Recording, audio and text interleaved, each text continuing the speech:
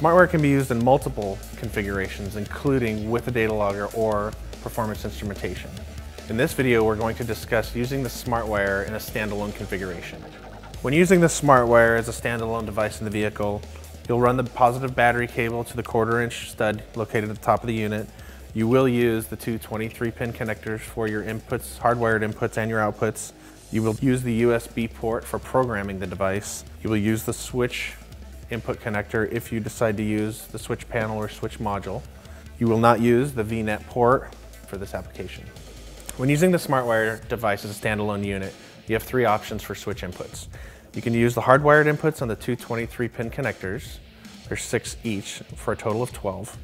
You can use the optional switch panel or the optional switch module, which you would use if you have existing switches in the vehicle you'd like to retain.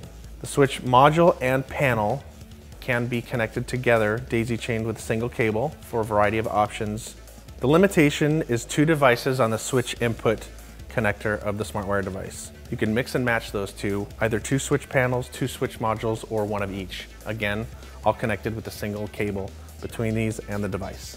Once you have all the devices mounted in the vehicle and wired together, you'll install the DataLink 2 software included in the kit.